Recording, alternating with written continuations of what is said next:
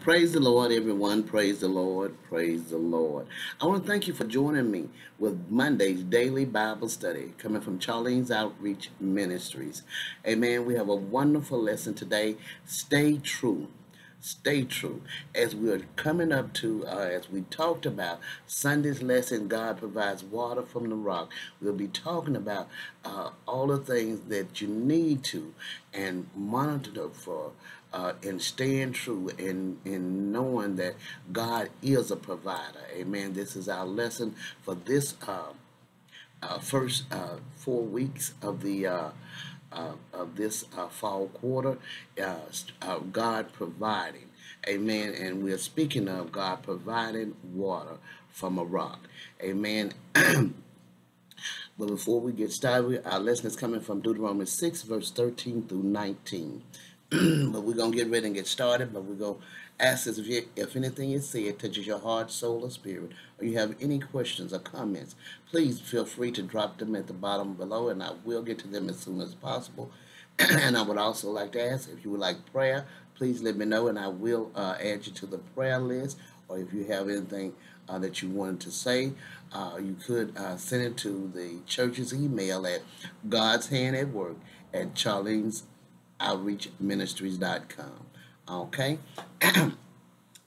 Before we also would like to say, if you would subscribe to my channel and join with us as we gather together to study and meditate on the word of the Lord.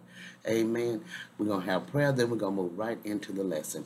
Dear God in heaven, we thank you for this day. We thank you for waking us up this morning and guiding us and leading us in your true path of righteousness. We thank you for all that you have done, you is doing, and you shall do in each of our lives, Father. We thank you for making a way out of no way. We thank you, Father, for all the blessings that you bestow upon us, those seen and unseen. Lord, we give you glory, honor, and praise. Father, we thank you as we get ready to go into your word, Father. As we get ready to study your word, Father, we pray that you will and give us open our eyes that we may see and our ears that we may hear, and give us wisdom, knowledge, and understanding from on high as we study and meditate on your word, that we may become closer to you, be stronger in you as we go through our trials and tribulation, Father. We give you honor, glory, and praise. Amen.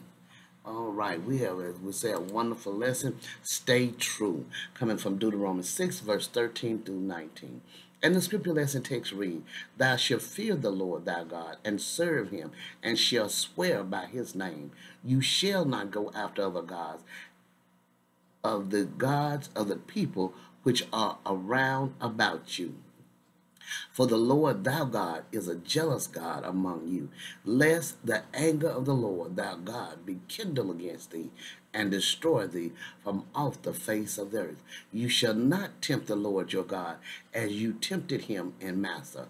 You shall diligently keep the commandments of the Lord your God, and his testimony, and his statutes, which he hath commanded thee. And thou shalt do that which is right and good in the sight of the Lord, that it may be well with thee, and that thou mayest go in and possess the good land which the Lord sware unto thy fathers, to cast out all thine enemies from before thee, as the Lord has spoken." Amen. This is a powerful lesson as we see here. As we stay true to God, as we follow his word, we do know that he is a jealous God. Amen. That he will not share his throne with another God that we put in place of him, and then have to come to him when the other God is no count. The other God is just something that we have placed in his place. Amen. He will not be there. We look at that as a marriage, as a union together. We do not allow other gods to come in and put and be in our heart as before God. And then when things go wrong, then we have to go to him. He will not accept that, and we would not accept it in our life. Amen. Commentary says this fear is reverence. It is speaking of having tremendous respect for the person of the Lord. This sort of reverence would cause one to serve him. There is no greater name. God himself swore by his own name because there was none greater. This swear means to take great confidence in his name and who he is. One of the main reasons that God did not want his people marrying the heathen around them was because of their false gods. A husband or a wife can cause a person to sometimes wander away from God. We know the downfall of Solomon was when he built places of worship of false gods for his wives. The gods of this world are not to be worshiped. Worship the Creator and not anything or anyone of his creations. Amen. As we know, God is the author of everything that is made. He was near to them, in the midst of them, his tabernacle being placed between their camps, and was a God jealous of his honor and glory in matters of worship, and would resent any affront given him in that way. A jealous God in Deuteronomy 4 and 24. Suffer them to be carried captive out of their own land and to be scattered among the nations of the world and be utterly destroyed. He will not accept a sharing in with another God. Jesus quoted the first portion of this verse, "You should not tempt the Lord your God," when Satan tempted him in Matthew 4 and 7 and Luke 4 and 12. Humans are the servants of God. For them to presume upon or test God is sin. 1 Corinthians 10 and 9. Just like when you do not accept God as your Lord and Savior, then you are the servant of Satan. Massah means trial of, or temptation. In this particular place, it is speaking of the place where they murmured about the lack of water. As we know, as we talked about on Sunday, they tempted God by whining and complaining instead of asking him, like they asked for a savior, someone to come and rescue them from the Egyptians. Just as they asked him for that, they could have asked him for water. Amen. Another name for this place is Meribah. Is shown in Exodus 17, 1 through 7, and our Sunday's lesson, Matthew 4 and 7, and also Luke 4 and 12. The word diligently shows us they will work at keeping the testimonies, statutes, and commandments. It must stay uppermost in their minds. Their welfare depends upon them keeping them.